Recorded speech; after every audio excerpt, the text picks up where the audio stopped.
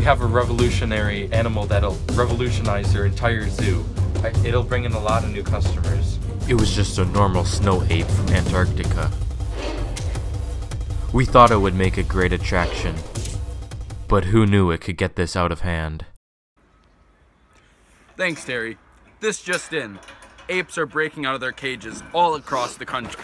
We can look back on psychology studies from the past to help us understand the behaviors of these animals. Two psychologists, Chartrand and John Bars, study the natural tendency. This is the Antarctican ape.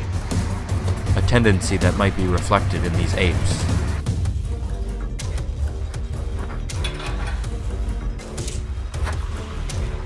We have two choices. We either help these animals fit into society, or we take them out ourselves. They call it the chameleon effect.